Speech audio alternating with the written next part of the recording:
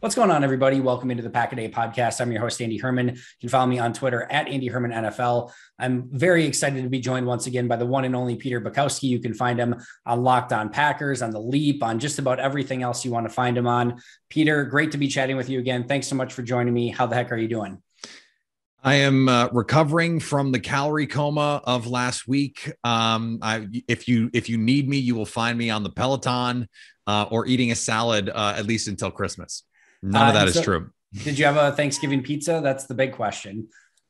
You know, I didn't have a Thanksgiving pizza, but I have had pizza multiple times in the last week. So we're like moderately on the same wavelength. All right, deal. We'll stick to that because that's not always the case usually. So we'll start on a good note.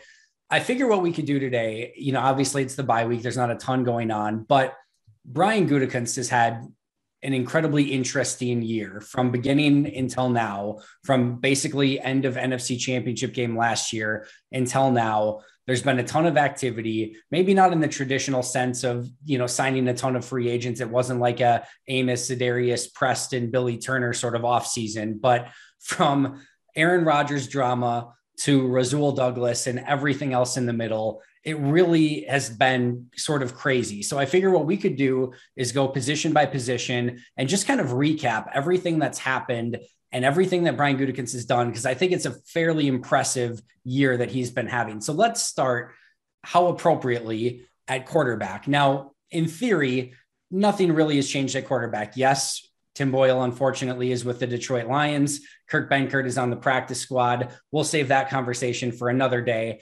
But the big thing all offseason was the entire Aaron Rodgers drama. And up into maybe wanting potentially Brian Gutekunst out of a job, like that is not an easy situation to navigate in any way, shape, or form. And I really do believe that Brian Gutekunst navigated that about as well as possible. I want to hear your thoughts on that, and then we'll kind of get into, just everything else. So what I think is important on this, and you use the word interesting to describe Brian Gutekunst's offseason. I don't know if that's the word Aaron Rodgers would use, but the thing about the offseason is we can't judge the offseason based only on what happened in the offseason. We have to take it in totality, and this has been building for a while. I did a long piece for Icing Packing Company on the timeline of this, and you go back. I mean, it is years. We're talking James Jones, almost 10 years ago now that there was whatever promises made or Rodgers felt like they were going to make efforts to sign players that they ended up not signing. And so this goes back a ways. The Packers made a very important decision when they said, we're going to draft Jordan Love, irrespective of the context. They did not handle that well at all. Agreed. And that sets up everything that happens, because Aaron Rodgers, I understand. And I don't know what the right phrasing on this is. I believe him when he says this is not about Jordan Love, the person, but it is about Jordan Love, the draft pick, and that move, that decision, because that set in motion everything with Aaron Rodgers, and everything goes back to that thing. I don't have a problem with the pick, but I do have a problem with the way they handled the pick. Now, do I think Aaron Rodgers would still be hella pissed if they had called him ahead of time and said, hey, we might be taking Jordan Love? Yeah. That's the thing, is there. I don't know that there was. I don't know if handling it better, quote unquote, changes the ultimate outcome of Aaron Rodgers being so pissed he's ready to walk away. I think the die is cast no matter what, as long as Jordan Love is the quarterback, or as long as he's the pick. Yeah, no, I don't disagree with you, and I think it does go back to that. But now in hindsight, knowing what we know now, I don't think every bridge is mended. I don't think I don't think they've fixed everything by any way, shape, or form. But I do think, the way that they were able to ultimately navigate that, because I guarantee you there's some GMs that would have said, you want out, fine, you're out. We're going to go in a different direction. And he didn't do that. And I'll be fully transparent. If I was in that position and I got word that potentially the quarterback wanted me out of a job, my first reaction is going to be, well, we're going to have to move on from that quarterback. And now maybe he didn't have the ability to do that. Maybe Mark Murphy or, literally everyone else in the organization overrode him. Who knows? We're certainly not privy to that information. But I do feel like for the most part, since that, and he's admitted to wishing that they would have communicated things better and handled that differently and so on and so forth. The fact that they made the trips to Aaron to try to sort of mend those fences, to get him ultimately back in Green Bay, to see them from time to time chatting on the sidelines, to acquiring Randall Cobb to make that work. I don't know that you can like give credit because, if the person makes the mess in the first place, I don't know that like mopping it up like gets you a ton of credit. But I still feel like overall where Green Bay's at right now, I don't know. I can't like give it a positive. I can't spin it necessarily in a positive way, but in some ways I do appreciate the way that it's been handled this season. Yeah. If someone decides to have pizza on Thanksgiving and then eats all the pizza, you don't get credit for eating all the pizza when you decided to have pizza on Thanksgiving. I think it's that kind of situation. So from that standpoint, I get what your perspective is on that.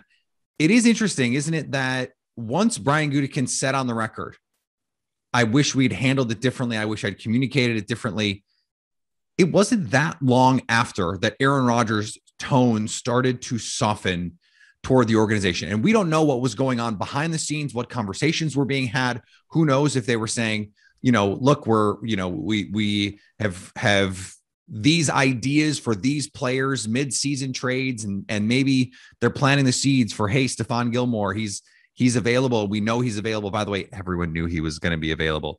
Like that, those conversations could have been happening behind the scenes.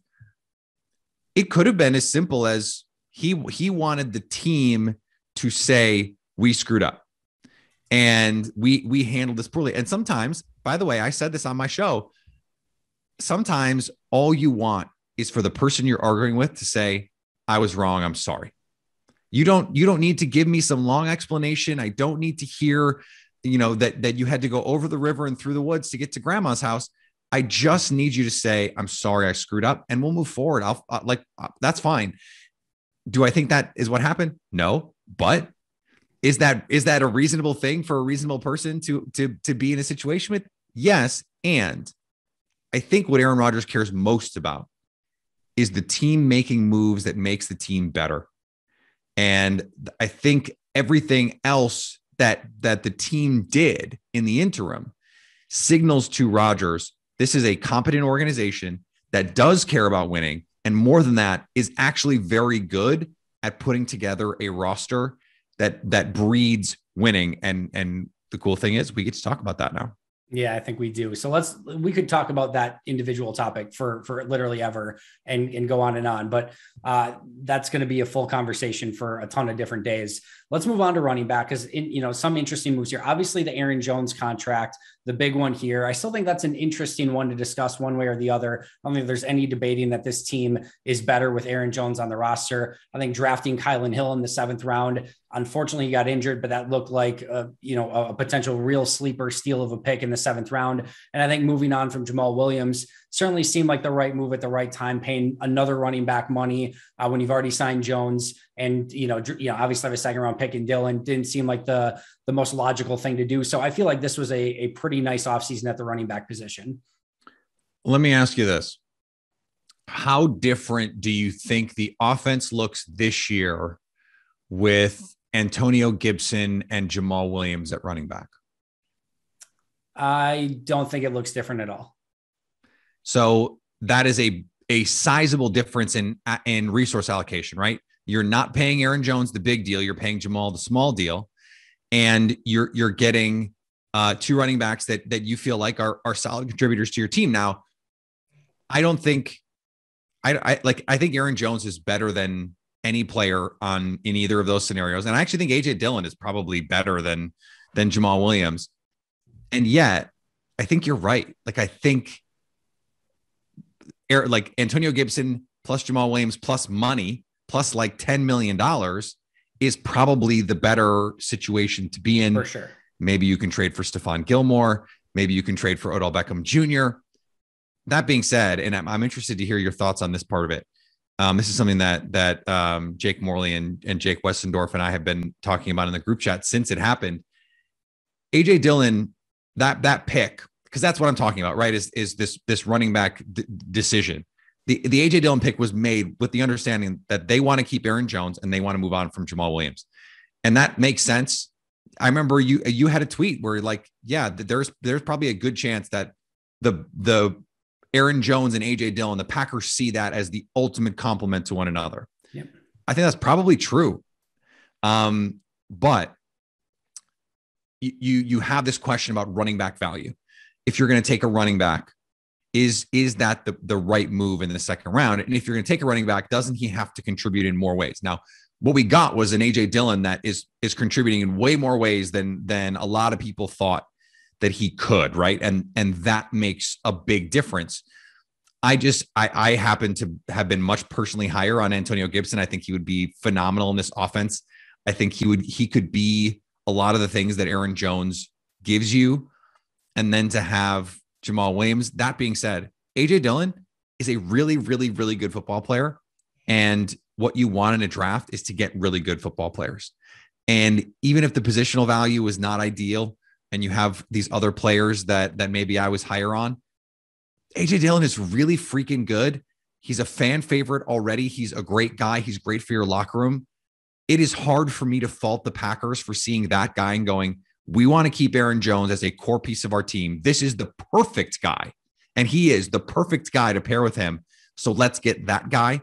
That thought process, I think that's pretty good process to me. No, I agree. And this is always I think I also tweeted last year of like, my soul was literally split in two because I 1,000,000% want Aaron Jones on this football team. He's also a fan favorite, great for the locker room. I mean, just like who doesn't want Aaron Jones in some capacity on this football team? I am also 1,000,000% in the don't pay running backs and don't spend second round draft picks on running backs camp. And sometimes it's just, those are difficult decisions to make. And as I think you're stating, I'm stating, this team is certainly better with Jones and Dillon on the roster. I would even go as far to say, you asked the question about like Gibson and Jamal Williams. I would even go as far to say is I don't know that this offense looks appreciatively different, even if and they wouldn't have known this at the time, of course. But if it was just Dillon and Kylan Hill, like right. I think if Hill was healthy, and of course, again, you're not expecting a 7th round pick to look the way he did in camp and preseason and stuff. But I think those two could have even been good enough. And then you could also get into the question of like, would you rather have Aaron Jones and Kevin King or Corey Linsley? Because I could make a very strong argument right now. And then a 2nd round pick that you didn't maybe need to spend on Meyer. Like we could go down a million rabbit holes with this. But right. At the end of the day, good players that they found. I think you tweeted it. You just said it now. One of the best things you can do as a GM is get good players on your roster. Jones, good player. Kylan Hill, good player. AJ Dillon, good player. I think Brian Gutekunst ultimately deserves credit, even if we could debate best use of picks, capital, etc. over and over. Let's jump to wide receiver. I don't know how much we can give Randall Cobb to Brian Gutekunst, but it did certainly give a little bit of an olive branch to get Rodgers back, and it's certainly been helpful to the team. I think Amari Rodgers has been a little bit of a disappointment. Rookie wide receivers generally take a little bit more to get going. The only other real wide receiver here is not getting Odell Beckham. I don't know how much we want to even go into that, but I think those are really the 3 moves at wide receiver throughout the course of this season, or lack thereof. And I think the thing about the receiver position for me is Brian Gutekunst made his moves at receiver, and the impact that we see week in and week out from Marquez Valdes-Scantling in the lineup and out of it. I mean, the Packers, we talk about this 2-shell coverage stuff. They don't see as much 2-shell as a team like the Bills or the Chiefs because they don't have the same vertical speed threats consistently as the Bills and the Chiefs, because Devontae Adams, who is the best receiver in football, is not Tyreek Hill. That's not Devontae slander. He just doesn't run 4.2. And it's just not what they do. So getting someone like MBS when he got him, to get him as a day 3 pick, Equanimeous St. Brown, if all he ever did was contribute this season the way that he is, he'd be worth the pick that they got to get him. For sure. And Allen Lazard, a revelation plucking him off a practice squad. Brian Gutekunst has a habit of plucking guys off practice squads, of believing our scouting staff is smarter than your coaching staff, right? Because it's the coaching staff going, and we don't have a place for Alan Lazard. Like, imagine if Alan Lazard had just stayed in Jacksonville. He might be their wide receiver one, right? A team completely devoid of talent. Right. He could be wide receiver one on that team. And it would actually be a pretty fun offense with Lazard, Marvin Jones, and Laviska Shenault. That's kind of a fun receiver room. Yeah. What he is able to do as a blocker is essential to this offense and the flexibility that they have. So I really like the room that they put together. I've been saying that you don't necessarily need Adam Thielen and Justin Jefferson if you have guys who have elite skills. As Napoleon Dynamite once said, chicks love guys with great skills, and offenses love guys with great skills. MVS has an elite skill, one elite skill. It's a really important skill. Alan Lazard has one elite skill. It's a really important skill in this offense. Yeah. And it is interesting, isn't it? How the offense has changed with Randall Cobb, though. And you and I, a couple weeks ago, had a conversation about his impact and what it could be. I was also I can't take a victory lap on it, because I said for a year and a half before they got Randall Cobb, this team doesn't need a real slot receiver. And it turns out this team with a real slot receiver is frightening. And when Randall Cobb is involved, this team is, I mean, if he plays in the second half, they score 40 against the Rams like it's nothing. Yeah.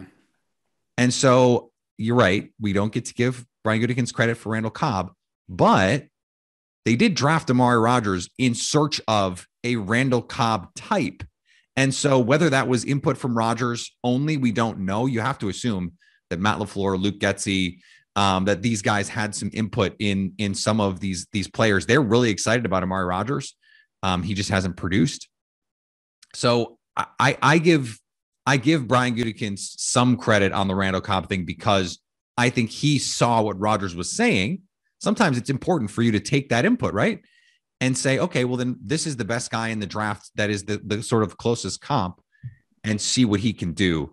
So, I mean, like I said, it's more than just what he did at receiver this offseason, because he created, with the exception of Devontae Adams, which that's a big exception, he created the rest of this pass catcher room. And I think they're a really diverse group. And it's crazy how much sense the Cobb thing makes in hindsight, because we know how much Rodgers values just consistency and trust. And he has now two guys that he trusts unequivocally in Cobb and Adams. And you can just see, like, he will give them balls that he doesn't give to anyone else, because he just trusts them. That means so much for Rodgers, and that means so much for this offense. It really was, I think, one of the more underrated moves of the offseason, whether it was Rodgers or Gutekunst or anything in between. It has helped this offense a lot. Let's go to tight end. Nothing really major to discuss here. They move on from Sternberger, which I think was the right move. Obviously hasn't done anything anywhere else. Mercedes Lewis, they bring back, obviously the right move. I think even Robert Tonyan not quite going all in and giving him the big contract. We can say the injury and stuff like that, but even pre-injury wasn't quite living up to what he was doing a season ago. I think this was a pretty wise offseason at the tight end position. Yeah. And, there is this idea that I had coming into the Matt LaFleur experience, and that was that this offense is designed for tight ends to just be open. You don't need someone who's going to get open. And Big Bob's best trait is that he is a fluid athlete with awesome hands. He catches everything in his area. That's all you need the guy to do, is be in the right spot and catch the ball when Rodgers throws it to you. The problem for Josiah DeGuara is not always in the right spot.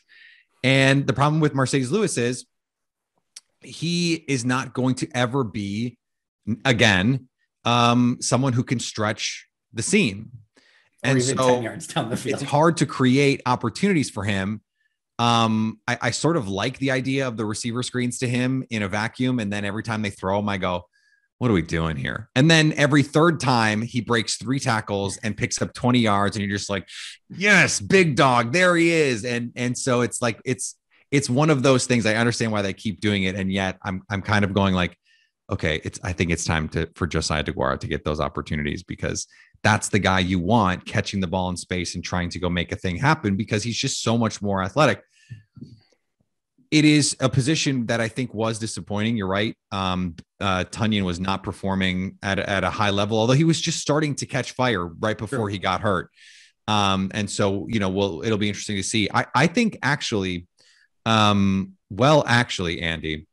I think it is to Brian Gutekunst's credit that he didn't sign Big Bob Tunyon. Agreed. That he waited to see, because it's really just one season, right? He had the breakout year, and 8 of his touchdowns were schemed up, goal line wide open. It's boot, and he's no one around him in the end zone. They're schemed up scores. He had the nice one against Deion Jones. I think he had a second reaction touchdown, and then there was a long one. Like, those are not all Big Bob, right? And so I think waiting is actually a mark in his favor, because prove it. Let's see it again. And Tunyon was not on track to get the same kind of deal he would have gotten had he signed based on this one season of productivity. No, 100% agreed. And I think that does go as a mark in the cap of Gutekunst of just kind of playing it a little bit safe, seeing if he could do it again, and then figuring things out later. It'll be interesting to see what happens with Tunyon this offseason. Let's move to offensive line. Interesting offseason here as well. Corey Linsley gone. He's having a great year with the Chargers, as expected. 30-year-old third contract offensive linemen are always risky, and it's just one season, and he would have had to sign him obviously to a multi-year deal. So there's a lot of layers to that. Getting Josh Myers in the second round certainly seems like a good pick. Did have Creed Humphrey on the board, but nonetheless, Myers is pretty solid before the injury. Royce Newman, I know he has struggled, but as a 4th round rookie, I'm not sure what more you can ask of in that situation. Also signed Dennis Kelly, bottom of the roster. I just like having a veteran in that spot, so you don't have to trust in, I know Yash is an undrafted guy who is obviously in his 3rd year, but it's not like you've got to put in an Alex Light or something like that where you're just, you have to change your offense entirely. So even though we haven't seen Dennis Kelly, I like the move in theory. I liked that move a lot more in theory until we saw Dennis Kelly play. And then it's just like, oh, was last year, was I like taking sleeping pills last year watching that guy play, because he didn't look anything like, and maybe it just turned out that he was hurt. I mean, right. That seems more plausible to me, but he's also still like not around, and they're putting in Yash Nijman out there instead of Dennis Kelly, who started for the Titans last year. So I do think that speaks to where they are with him. I just, the Linsley thing is tough because of how good he's been. Yeah. That said, I was totally on board with, hey, someone pay him all the money. He deserves it. He's a great guy, great family. They're terrific for the community. And they got to LA, and within 5 minutes, they're doing great things for Southern California communities. His wife is hugely involved. And again, they're a credit to any organization that they're a part of. You just wish you could pay everyone. And the reality is you can't. The Packers also don't give, as you mentioned, third contracts to basically anyone. The list is essentially David Bakhtiari, Chad Clifton, and that's it. Yeah. And maybe they bring Mark Tauscher out of retirement. It's one of those things. So it's I think a predictable way that they handled it. Josh Myers, as you said, was having a pretty good rookie season. If you look at the win rate numbers, you mentioned Creed Humphrey, though. They could have had Creed Humphrey. He was a freak athlete. He seemed like an intuitive fit in Green Bay. I think it was actually a bit of a shock. They took a non-Creed Humphrey center in that spot. And guess what? Josh Myers had injury issues at Ohio State. Yeah. He has injury issues now. Now there is some, I think, compelling data that says injury prone is not actually a thing. That there really isn't a correlation to number of injuries early and number of injuries late. I don't know that I believe that, but it is unfortunate that that's the position that the Packers find themselves in. Also, Royce Newman is going to be fine. Like I think Royce Newman is going to be a very good football player. He needs to work on the mental side. This is a new game. This is a new position. It is a lot of new moving pieces for him. He's had moving pieces around him, different centers. And he played multiple positions in OTAs and in training camp. So I think he's going to be good if we judge it just based on now. I mean, how can you not, with the way that this offensive line is played, and the work that Adam Stenavich has done, not feel really good about this team's ability to constantly churn through the offensive line and play at a high level in these high leverage situations. They've done it consistently. So what else is there to say? They did a really good job constructing a really good roster, a roster that has been able to withstand incredible injury upheaval. And for them to dismantle the Rams the way that they did with a third string left tackle and a backup center, and technically none of their preferred starters from center to left tackle, that is crazy. That should not happen. No, it shouldn't. And I think the depth that they have overall, especially on the offensive line, is commendable. And Brian Gutekunst deserves a ton of credit for that. You've said that very, very well. Let's jump to the defensive side of the ball. I'm going to group together defensive line and edge rusher, and I'll let you pick what you want to talk about here. Bringing back Dean Lowry, they could have got out of that contract. They didn't. They brought him back. TJ Slayton, obviously seems to be a very nice pick in the 5th round. Get Jack Heflin as an undrafted free agent. Bring back Lancaster on a relatively cheap, team-friendly deal. Move on from Montravius Adams. Bring back Preston Smith and sort of redo his contract. Had the opportunity to get out of that. I was vocal in thinking that they would and probably should. I will be vocal now in saying I was very much wrong. Whitney Merciless was a great signing for them, just unfortunately got injured, but it was a really nice midseason pickup. I think those are the main ones at edge and defensive line, but what are your thoughts on that? I like the approach and the allocation of resources in this way. They stocked the edge cabinet in 2019, and those dividends were paid out this year. And sometimes that happens. And they were able to go out and get the veteran, someone who was a low risk, high reward kind of player. Whitney Merciless was just starting to find his footing. I think they handled edge over the last 2.5 years, about as well as you can. I mean, Zadarius Smith has been the best free agent signing for the Packers since Charles Woodson, and I think one of the 3 best in Packers history. If we're like going back to Reggie White, Charles Woodson, and Zadarius Smith, it seems like I don't even know who else is close. Yeah. Preston Smith has been a very good football player, and Rashawn Gary is turning into a star before our eyes, a pick that I believe you tweeted, "Are you serious?" or "You've got to be kidding me," or something like that. I mean, I had the same reaction. I was like, no way. And he's becoming a star. So I just don't know how you handle that any better. And then once you have Kenny Clark under contract, I kind of don't care. Like I was not like draft Ross Blacklock. I'm always unless he is an ultra elite interior pass rusher, I just don't care. You can find TJ Slayton on day 3. You can find Jack Heflin as a UDFA. You can find Dean Lowry on day 3. You can find Tyler Lancaster on the street. And you can build a defensive front that is not just good enough. Kenny Clark is really good. And so you just need some nice complementary pieces. TJ Slayton is turning into a very solid rotational defensive lineman. Are they great against the run? No. Do I care that much? People know my position on this. No, I really don't. And so if you're going to rush the passer, that's what matters to me. And so I like, especially in retrospect, I like the way that they handled it. Did I love them bringing back Dean Lowry? No, but he's been pretty solid. And did I love them bringing back Tyler Lancaster? No. I could have done without Tyler Lancaster, but like they didn't pay him a lot of money. They paid him nothing to come back and take Jack Heflin snaps. Like, am I going to be mad about that? No, like that's fine. It's some Kenny Clark insurance and we're good. But the reason all of it works is Kenny Clark is an MFer. I mean, that guy is unbelievable. He's having an unbelievable season. He's got a better pressure rate than Aaron Donald. And he's been a killer this year. That's what makes it work. And that's why it does work. So A+ for Brian Gutekunst for Kenny Clark.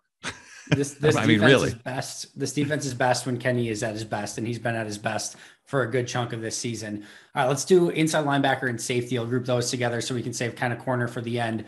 Obviously, Devondre Campbell, massive signing for Green Bay. They get Isaiah McDuffie in the draft. Meh.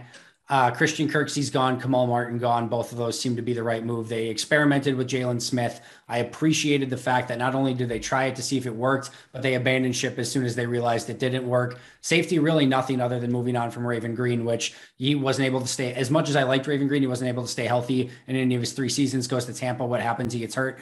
So I think they made the right move there as well. Okay, so I think this is going to be the first time where I go, I'm puzzled.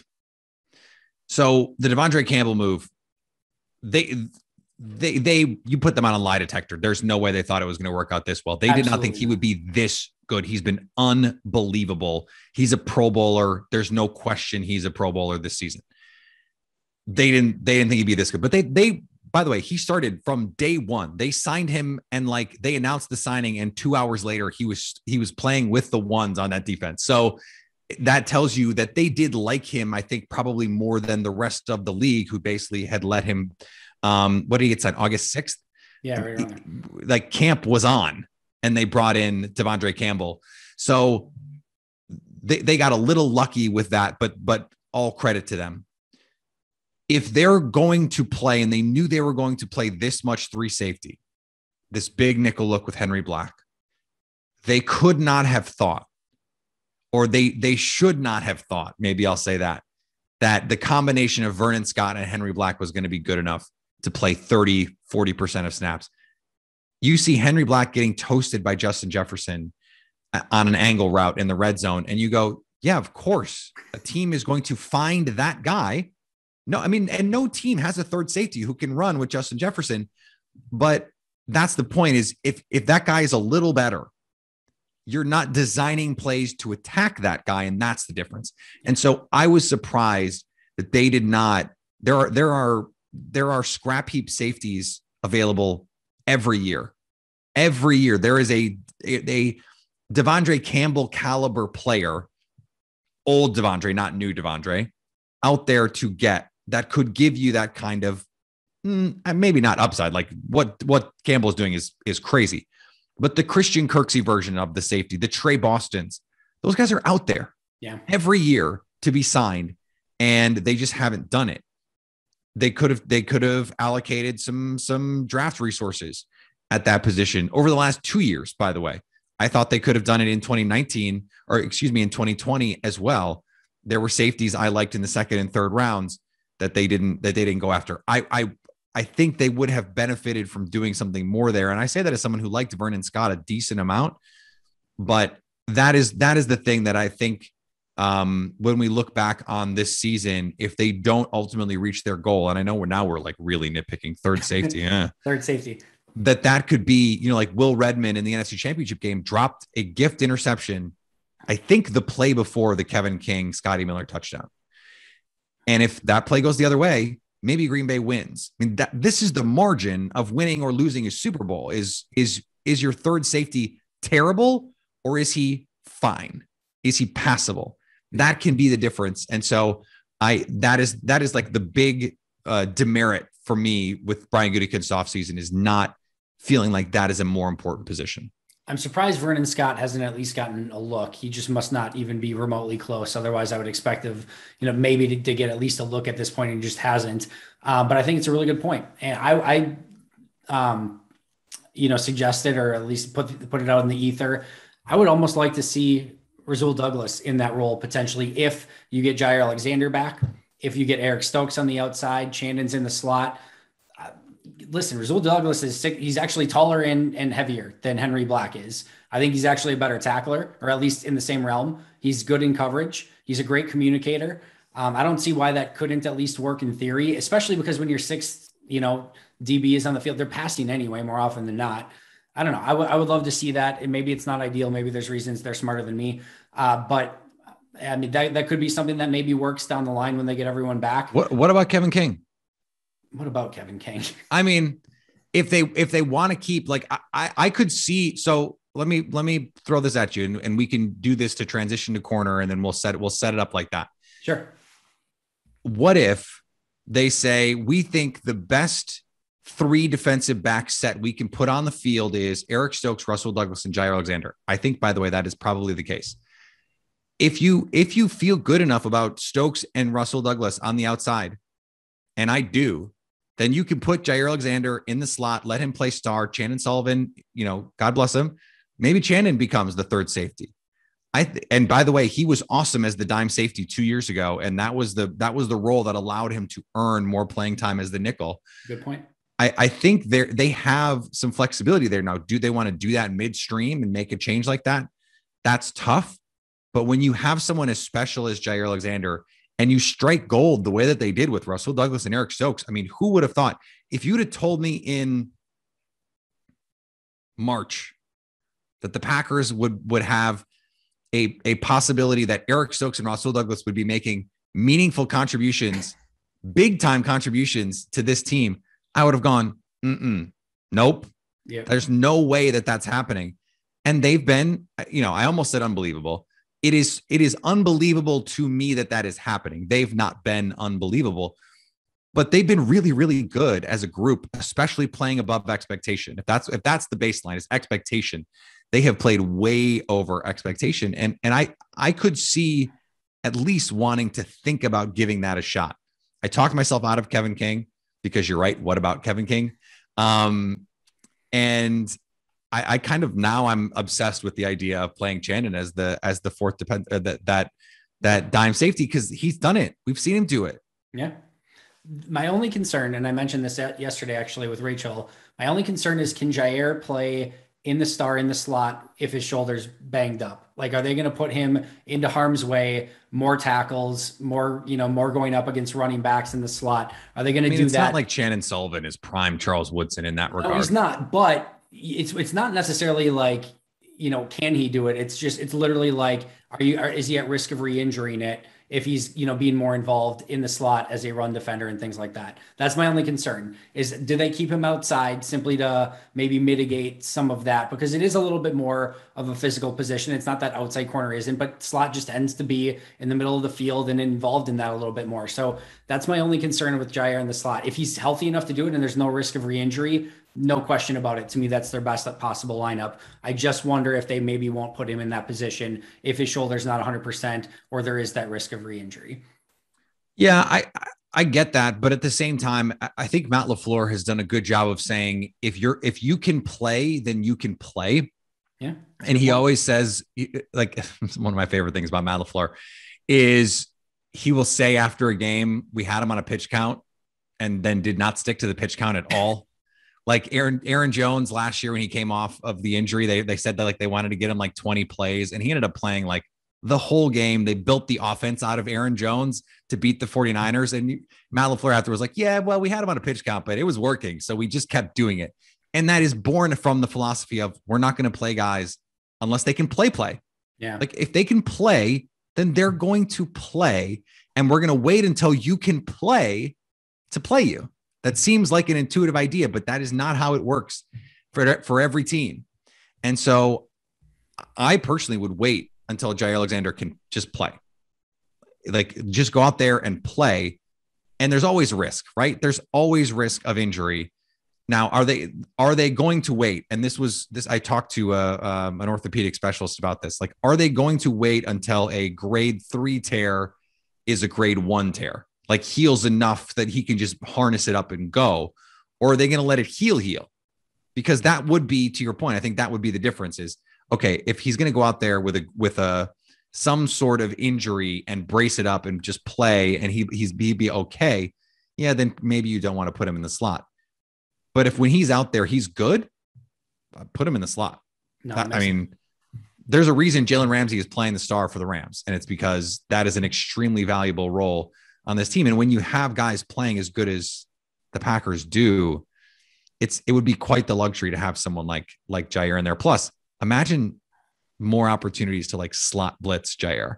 Imagine more opportunities for him to fill and run support on a running back. Like, he's going to take the handoff from someone on one of these plays if they let him do that. So I don't know, just the wheels turning. Food for thought. So let's quickly run through the corners. Obviously, getting Eric Stokes in the first round. I think Kevin King giving him the $6 million is still one of the more questionable decisions. This team, I still think, as a fourth corner, Kevin King is better than, you don't want Isaac Yiadom or some of these guys out there. I still think there's some value there, just not $6 million worth. They bring back Chandon Sullivan on a restricted deal. They get Shamar Jean-Charles in the 5th round, trade for Isaac Yiadom. Of course, picking up Rasul Douglas midseason, somehow getting draft capital for Kadar Hallman in a trade. Josh Jackson, they are able to swing for Isaac Yiadom. And then, those are the main ones at corner. Just a small smattering of important decisions at corner this past year. Yeah, rest in peace, Josh Jackson. The dream is dead, unfortunately. The Kevin King thing is it beggars belief. It really does. Like, you could have had Rasul Douglas for nothing. Yeah. You could have had Quentin Dunbar for nothing. When they did the deal, those guys could have been signed for nothing. I don't really buy the explanation for Matt LaFleur that, like, we feel differently about him in the building than the public perception is outside of the building, because the public perception is based on what he is on the field. It is not. And if he's a great guy, awesome. But Rasul Douglas. Right. And he's not a great football player. Like that is what he's being judged on. I don't think he is a bad person because he's a bad football player. I don't. There are a lot of, I'm a bad football player. I don't think I'm a bad person. So I would be a really bad boundary corner in Joe Barry's defense. I don't think that makes me a bad person. So that decision, I'll never understand. I pretty much like everything. I mean, I did not love Eric Stokes when they drafted him. There were other players I liked better. And some of those guys are playing really well. Asante Samuel Jr. is playing really well for the Chargers. But I understood why they did it. And he has exceeded my expectations for this. The Rasul Douglas thing is proof positive of what we're talking about, Andy. Like, they could have had Rasul Douglas in March, and maybe things go differently. I mean, maybe Minnesota, maybe that game goes differently if he's the preferred starter from the jump, because they benched Kevin King in that game. And they didn't say that, but that's what happened. We saw it. And then he got hurt, and he's been hurt. He can't get his job back. This is another thing. This is not a Brian Gutekunst problem. This is a coaching staff problem. Rasul Douglas balled out. Kevin King got healthy, and they let him compete for his job again, despite the fact that that was crazy. And he played well for 2 games. Great. That's a credit to him. Then he was bad again. Like, this is who he is. We know that. So Rasul Douglas had earned that job already. Just leave him out there.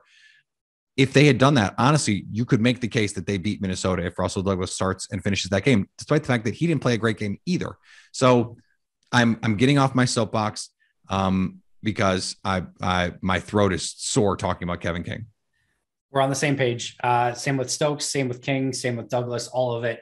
I've said for a while now, you get the same Kevin King season every year. You get 4 games every year. It's a quarter of everything. You get a quarter of Kevin King every year where you're like, wow, Kevin King can really play like that. That's a good version of Kevin King.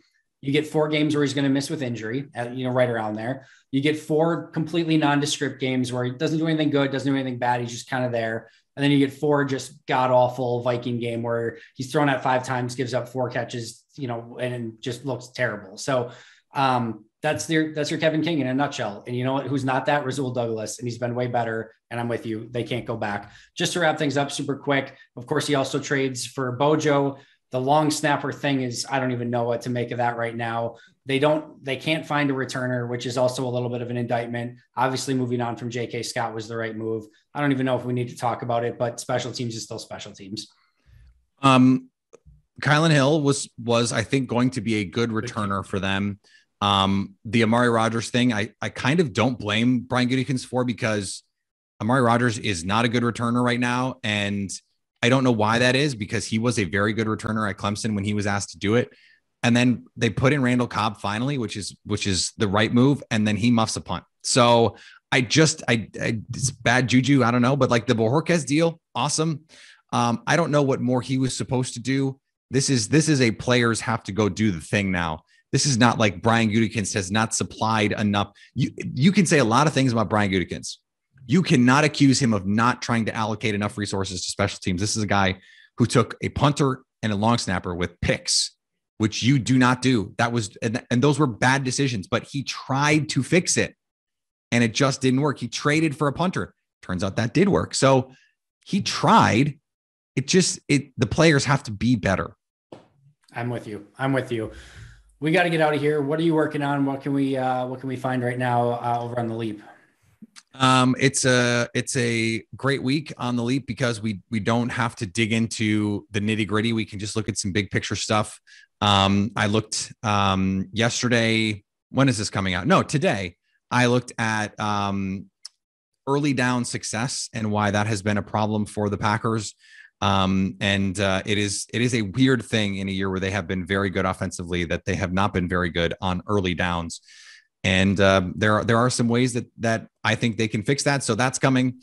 We're on YouTube now too. We copied you, so you can follow Locked On Packers. I was the one who came up with putting things on YouTube. Also, yes, you were the one that came up with video Packers content. No, and we had Chancellor Johnson on the show today. That's awesome. For Locked On Packers, we got a little bit of insight into Chancellor, the person. He's a really neat guy, and he has a lot of insight, not just on the Packers, which he was great on, but also on being a brand new reporter, on being a brand new reporter of color on a beat that does not have many of those. I think just one other person on the beat. So really great conversation. I hope everyone will check that out. Yeah, that's awesome. Chancellor's the best. And yeah, I'll definitely be checking that out over on Locked On, even though it is the rival podcast. Still love the work that you're doing over there. Appreciate this every other Wednesday. I know it's been a hot second since we've been able to do it, but always enjoy chatting with you. Make sure where can we follow you on Twitter, Peter? Peter_Bukowski. Follow the podcast on Twitter at Locked On Packers. There it is. I will be right back here tomorrow with Packers guard or former guard Mike Wall. So make sure to check that out and subscribe if you haven't already. But until next time, and as always, go Pack, go.